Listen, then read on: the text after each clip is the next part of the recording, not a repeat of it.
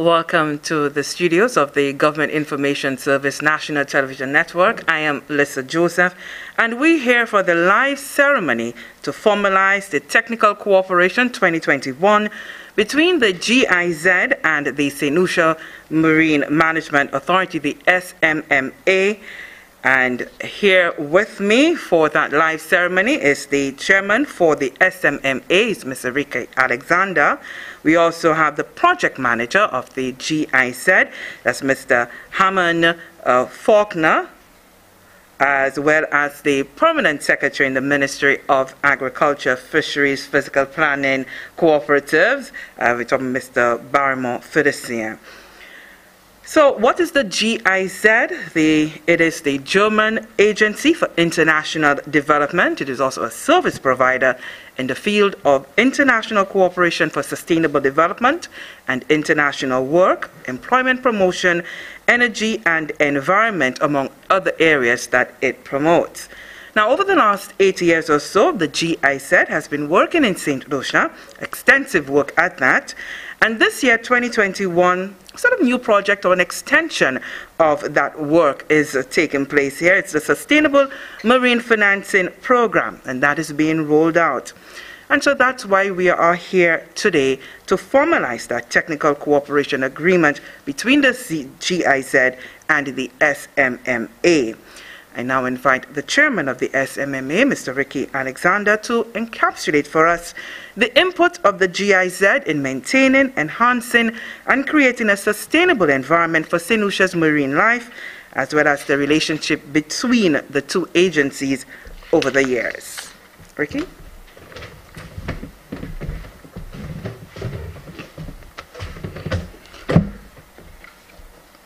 Thank you, Madam Moderator.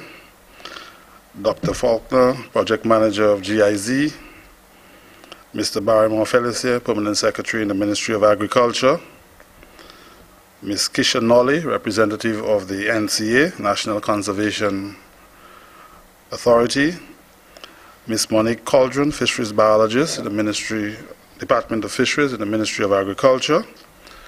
It is with warm hearts and of joy that I welcome this momentous occasion to continue our important partnership between this SMMA and the GIZ.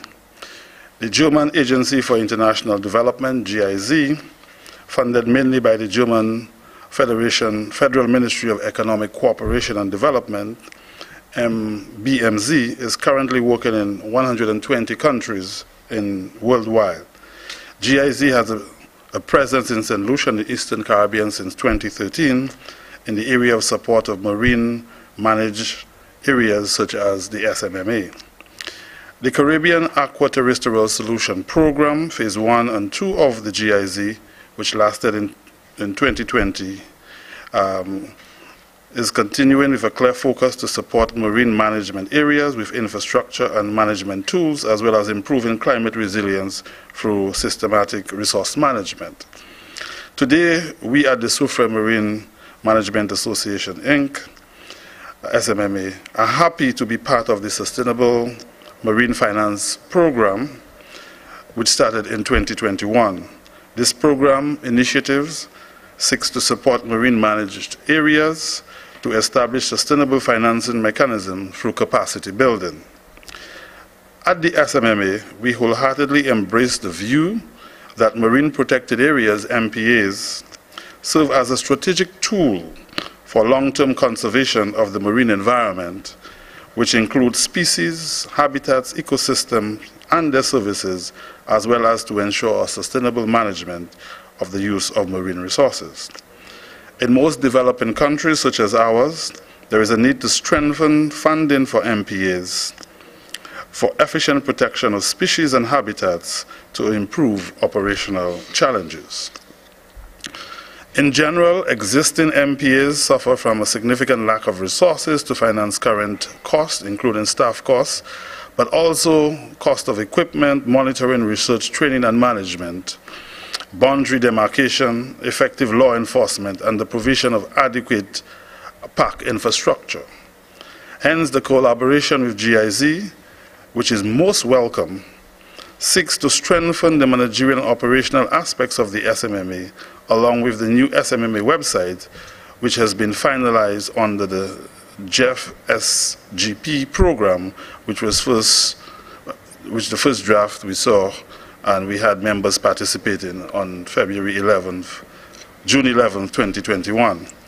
It is important to note that existing financial contributions are well below requirements and reveal a strong disparity in collection and user payments, all of which affect protected area performance. Establishing sustainable financing for MPAs is thus an essential exercise to help marine protected areas reach its effective management capacity.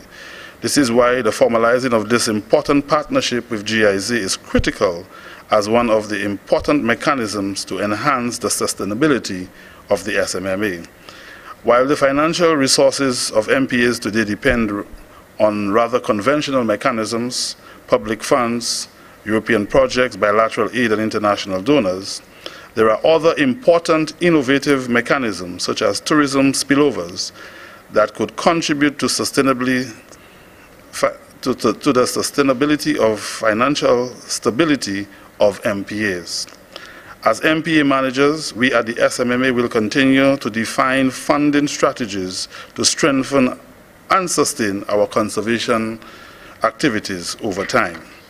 In this regard, special mention must be made of those cooperative agencies and businesses such as Sugar Bit Resort, Sandals, Tikai Hotel, Anshasni, and Jade Mountain, who are punctually faithful in remitting payments for user fees to the SMMA.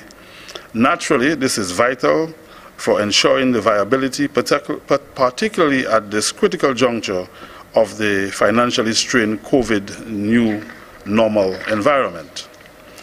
The SMMA is engaging in dialogue with all its patrons to maintain cordial relations in the sustainable management of the marine protected space. It is well known worldwide that tourism is the largest industry, with ecotourism being an important segment of that market. Annually, millions of tourists around the world visit protected areas or travel to destinations of nature-based recreation, such as the SMMA. While MPAs often supply the most important part of such recreational experiences, like snorkeling, diving, glass-bottom tours, etc., we need to ensure that MPAs in particular benefit from capturing a significant amount of the total economic benefits derived from ecotourism. As a region made up of thousands of islands and cays surrounded by nearly a million square miles of ocean, the Caribbean is especially dependent on coral reefs. The fishing and tourism industries, the driving forces behind economies across the region, cannot survive without flourishing reefs. A study led by the Nature Conservancy revealed that reef-associated tourism generates $7.9 billion for Caribbean economies annually. In addition, reefs help protect vulnerable communities against the devastating impacts of climate change, including coastal erosion, flooding, and deadly hurricanes, as well as supporting fisheries. It is important to note that reef adjacent tourism generates an estimated $5.7 billion per year from roughly 7.4 million visitors. We are well placed to benefit tremendously from adjacent reef tourism within the SMMA and the Western Marine Protected Spaces. It is in this regard that a number of relatively simple, globally accepted market-based mechanisms, known collectively as tourism user fees, TUFs, can gather significant revenues from tourism-based initiatives, which can then be directed towards supporting MPAs like the SMMA and other conservation efforts.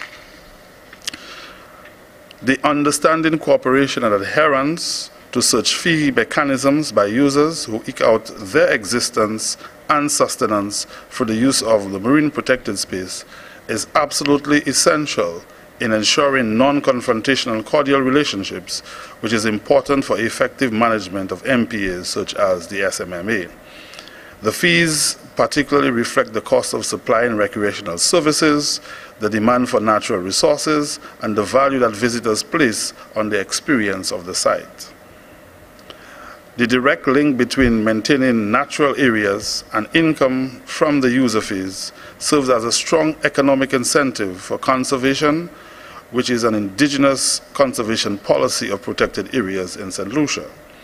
The SMMA will continue to play its part and its important role in marine conservation to avoid intense exploitation of our oceans and seas, which has the tendency of degrading marine biodiversity and ecosystems at an alarming rate.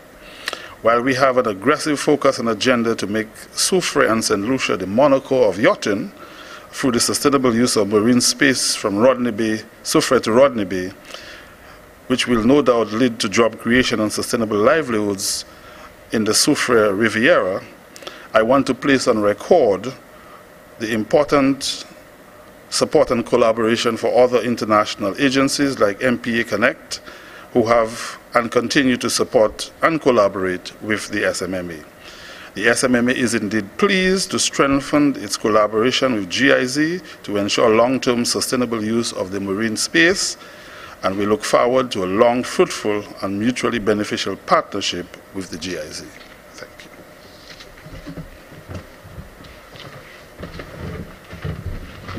Thank you so much for that, the Chairman of the SMMA, Ricky Alexander. And as the Chairman spoke, and he made mention of Monaco and of course the Riviera, I immediately thought about how that sort of hub and activity coming to St. Lucia. So thank you so much for likening us to those very popular areas in the world, and of course where they've seen tremendous success when it comes to the marine management, when it comes to being able to do the marine tourism and so forth. And the numbers that you indicated there really as well caught the attention that there is that economy taking place, that blue economy there, with the reef-associated tourism generating some $7.9 billion for the Caribbean economies annually. And sometimes we don't give thought to that when we think about tourism. We only think of the land-based tourism, but there is certainly more that we can do to be able to take advantage of what is happening within the blue economy. And so for us to be able to get more on how the GIZ has been assisting St. Lucia in being able to position itself to take advantage of the blue economy, as well as preserving our marine life and being able to really have communities as well get involved in the protection of our marine life, as well as being able to enjoy it in the right way, because there's a right way to enjoy what is our natural resources. And so we now invite the project manager for the GIZ in St. Lucia, that's Mr. Haman Fokker. So I do hope that I got the names correct, because, you know, German can be a bit of a little difficult. As fascinating as it is, it can also be challenging for us non-German speakers. Ms. Haman, over to you.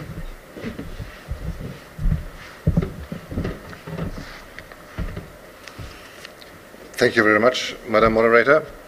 And actually, yes, I think German is a quite difficult language, but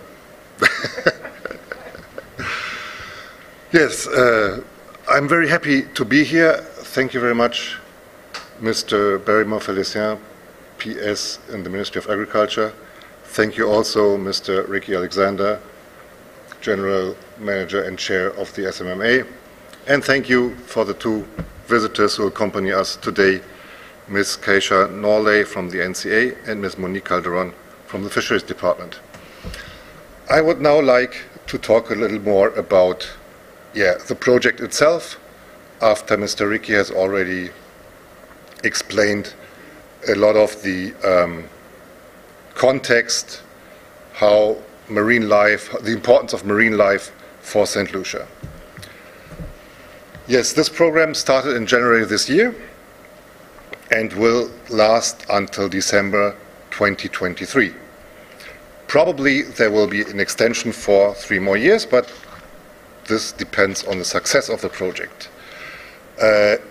We're talking now about a regional project, so the focus countries will not only be St. Lucia, but also Grenada, Dominica, St. Vincent and the Grenadines. As in the Eastern Caribbean, almost all countries face the same challenges regarding marine conservation. The project is implemented by GIZ, the German Development Agency, and CARFA.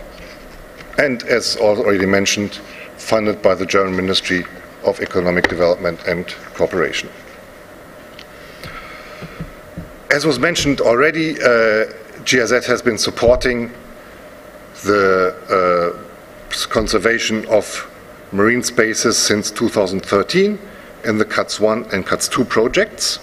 The first one was focusing on building the infrastructural capacities of the marine managed areas and the development of management tools. The second one then supported the marine managed areas in implementing the tools and first focused on improving climate resilience through systemic resource management. And now we are in the next phase, on the next project that started, as I said, early this year, and the focus is on laying the foundations for the successful introduction of sustainable financing mechanisms, including capacity building. Just a short look back to the past to explain how GIZ has been supporting the SMMA through the CATS 1 and 2 projects. So support was, among others, in equipment through dive gear, a compressor, computers and general office equipment, office renovation, a pickup truck, a boat, aerial and underwater drones. And there were certain trainings that were implemented for the staff of the SMMA regarding drone operation, computer skills, and QuickBooks, which is an accounting software. But we already also heard Mr. Ricky explaining that there are still more needs to be fulfilled so the SMMA can work and operate efficiently, protecting the marine life of its area. And now the question is, how can we together achieve to finance all these materials and infrastructure that is needed in the future? So this is why the GIZ now changed the focus a little bit and is focusing more on the financing aspect. And the project title of this new project is Establishing Sustainable Financing Systems for Marine Protected or Marine Managed Areas in Caribbean Small Island Developing States. The broad goals are the following: introduction of sustainable financing mechanisms, maximize the SMMA capabilities to draw down funds from the CBF and other regional donors. Mr. Ricky explained a lot about the revenues that are possible to gather from tourism. But besides that, and we have seen in the COVID-19 crisis that these are very volatile. So from one day to another, tourism almost went down to zero. So this might not be the only reliable, or should not be the only source of revenue for the marine protected areas. This is why we want to support the SMMA in accessing funds from the CBF, the Caribbean Biodiversity Fund, or other donors that are active in this region and the sector, to diversify the sources of income. This we will do through human capacity building, which means that the staff of the SMMA will be trained so the staff will be able to write proposals and access these funds from CBF and others. So we also want to focus on drawing up national action plans, because having a national action plan to support marine protected areas or terrestrial protected areas helps us to increase the probability to get these proposals supported by the international organizations, as a national plan always gives more weight to the activity. We also want to focus on the exchange of experiences of all relevant partners at local, national, and regional level. This means we want to build networks among the marine protected areas in the region to enable them or to make possible that there's a peer-to-peer exchange and peer-to-peer learning. Because in the past, actually, the SMMA has supported other marine protected areas throughout the Caribbean region in their installation and their setting up their structures. And this is, I think, or we as GIZ think that this is an important strategy to support the sustainability of the marine protected areas in the region, to enable them to exchange their experiences and to learn from each other. And also in this context, we want to support the introduction of regional voluntary guidelines and standard operation procedures for the marine protected areas and marine managed areas, just like to have a regional umbrella under which all these marine managed areas can operate. Now I would like to have a short look upon the trainings we envision for this program period. These are based on a needs assessment that we conducted earlier this year to find out where are the actual needs for training at the SMMA and the other marine protected areas we're partnering with. Some of these trainings will be on a local level, just for staff of the SMMA. Some will be on a national level, including partners and the agencies or institutions that form the board of the SMMA, and some will even be on a regional level. So we might start just passing through this fast, strengthening the board relation with the operations. This is something that will be implemented only for the SMA because it will be very specific. So the governance, board, National Conservation Trust Fund, and MPA should be improved. Effective communication and networking, contracts and agreements, identifying synergies of cooperation in St. Lucia. The second set of trainings will be probably on the national level. So one is proposal writing in order to obtain grants from international donors. There we would like to include other institutions that then might partner with the SMMA to write these proposals and draw funds to St. Lucia in order to improve the management and operations at the SMMA, but also obviously of the partners that are part of this joint proposals. Yeah, accounting and financing for conservation finance. Understanding of complex financial arrangements and sustainable financing. And on a regional level, we might have trainings such as project management, report writing, operations management, digital payment and financial management systems, digital and non-digital marketing, customer service, and foreign languages. What are the benefits for the country and the local population if the SMMA improves its operations and its management? Well, first we have healthy ecosystems.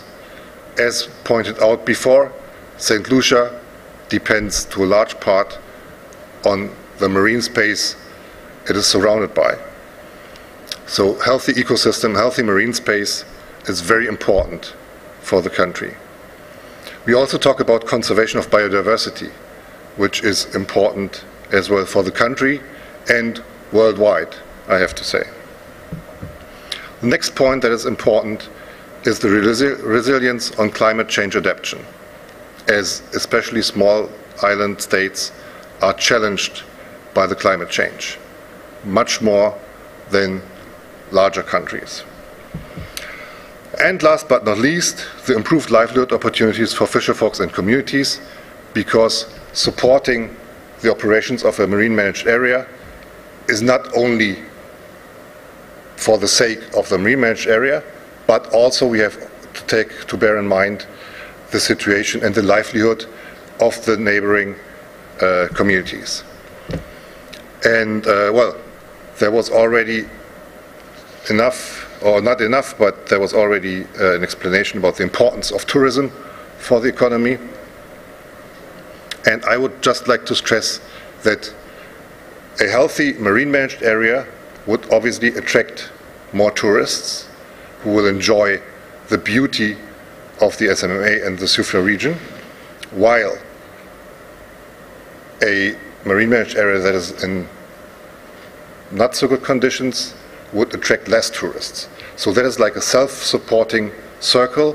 If we have a healthy ecosystem in the SMMA, then more tourists will come to visit.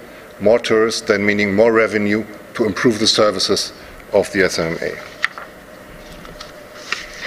Obviously, this is something we can not only do on our own, and not only Mr. Ricci and myself, also we need the support from the government of St. Lucia. Specifically regarding at the political level, we're talking about operational and community level, that we would like to have support for the adoption of the regional guidelines and potentially for an adjustment of the fee scales, because I understand that those have not been changed for some years. We will conduct a willingness to pay survey to see if it makes sense and in which way the fees might be adjusted. And then we would also like to ask for support for the implementation of activities. That means technical support, infrastructure, etc. Just as we're having today, this meeting to promote the cooperation between SMMA and the GIZ.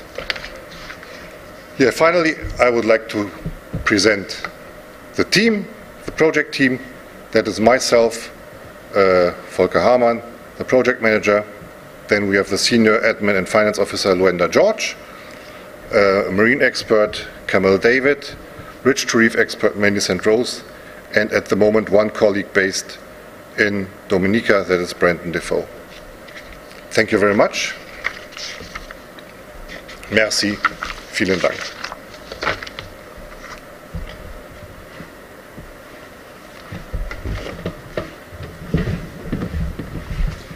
Thank you so much, Mr. Faulkner, there for that comprehensive look at the GIZ, what it has been able to accomplish here in St. Lucia and under this new program where we can benefit and how that partnership can certainly be mutual. I now want to invite the Permanent Secretary in the Ministry of Agriculture, Fisheries, Natural Resources, Physical Planning Cooperatives, Mr. Barry Felicien, who will, of course, give us a little bit more on that partnership between the government of St. Lucia and the GIZ.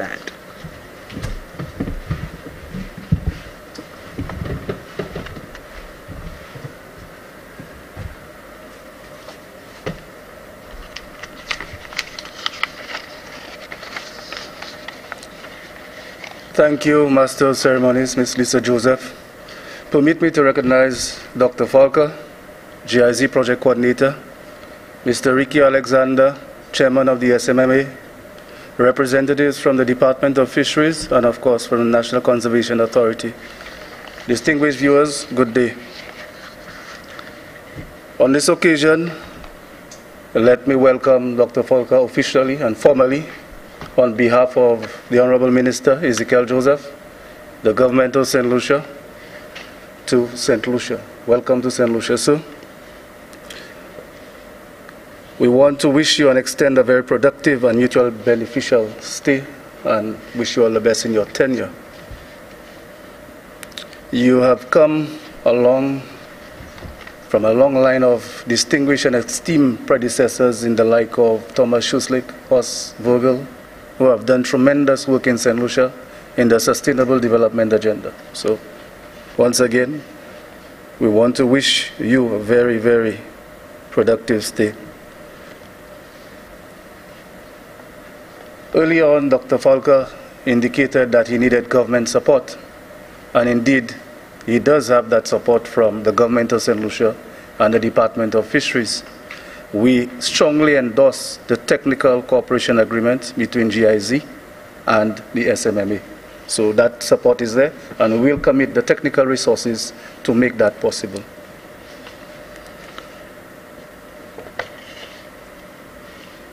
What we want to do today, ladies and gentlemen, is to continue the support that we receive under the CATS and CATS 2 project.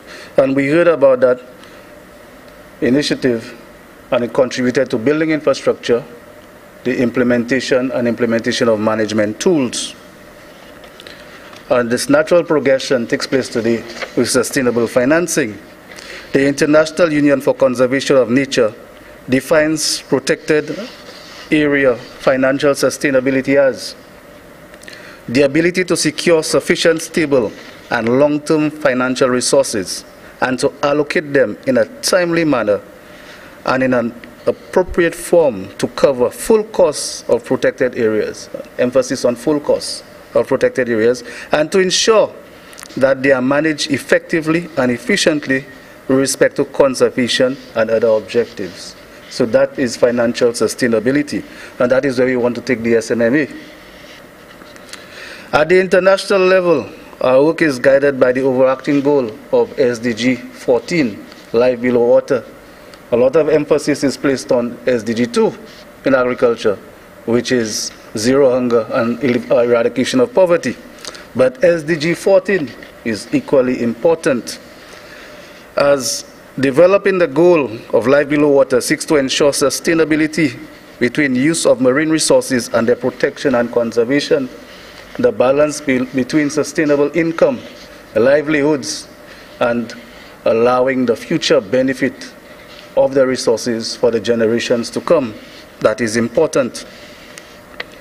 However, at the national level, our work is also guided by the fisheries policy, which was completed in December 2019, and the policy spans from 2020 to 2030. And it includes priorities and strategies for the development of the sector. Such priorities would include the upgrading and developing of critical infrastructure for fisheries, safety at sea, the increase in production, including the use of aquaculture, and of course, we all heard from the previous speaker about improving the status of farmers and fishers and their livelihoods. So improving the status of farmers especially, and fishers especially, is important in the 10-year span development goal for the sector. Making it more productive, making it more attractive, and of course making it more safe. The work is also guided by the Fisheries Act, which provides us with our enforcement capability.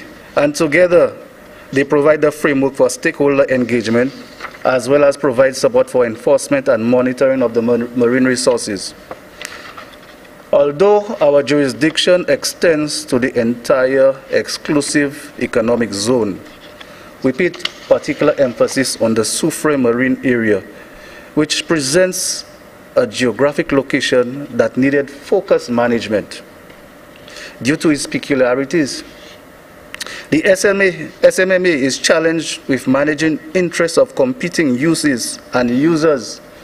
And we heard of the uses diving, touring, swimming, recreational use, and the like. Activities that put a lot of pressure on a defined space and pressure on the near-coast fisheries, and of course pressure on the coral reefs. Users, we have the diver association, the hoteliers, the general public, and the like. And of course, we need to manage the users, as there needs to be equitable use of the resource. If not, the most influential and powerful users get to manipulate the resource. It is important. So the SMMA has a critical role to play in the development and continued use of that area. So it has to deal with, in addition to these, deal with issues of marine pollution, illegal fishing, and illicit activity. Therefore, enforcement and monitoring of the resource is critical to its longevity. The funding for those activities must be stable. And we all know of COVID-19 and what it brought. COVID-19 revealed that the sources of financing for the SMMA is highly correlated to the tourism industry. And we saw a plummeting of revenues over the last year, and perhaps more than the last year, a year and 6 months, as these sources of revenue were derived from mooring fees, derived from diving and concessions based on boat occupancy. So these are the sources of revenue for the SMMA. And once that sector is in any way compromised, then the SMMA itself is compromised, and it has been compromised for the last period. There is a need for a more robust financing platform to ensure SMMA performance and protection of the marine space. We therefore welcome this initiative. It is timely now. It would have been perhaps even a little better if it had taken place before COVID-19. But now we have it here. We are pleased to have that support and the intervention of GIZ, providing the support for laying the foundation. And it's important for us to make the distinction. They are going to be laying the foundation for a sustainable financing mechanism. This, when successful, will provide the SMMA with the financial stability required to properly execute its mandate and boost performance. So that is what the outcome we want to see in the near future. So therefore, on behalf of all stakeholders, I wish to thank the GIZ for their continued partnership and we as a government commit to making this project a resounding success and a victory for all. Thank you.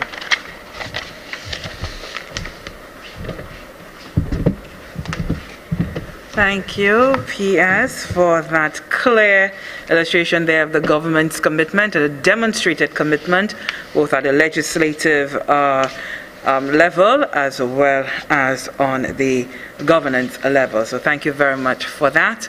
And we're coming into our closing moments of this live ceremony to formalize the technical cooperation for 2021 between the GIZ and the SMMA. And so I welcome back to the podium the chairman, Mr. Ricky Alexander, as he takes us to the close.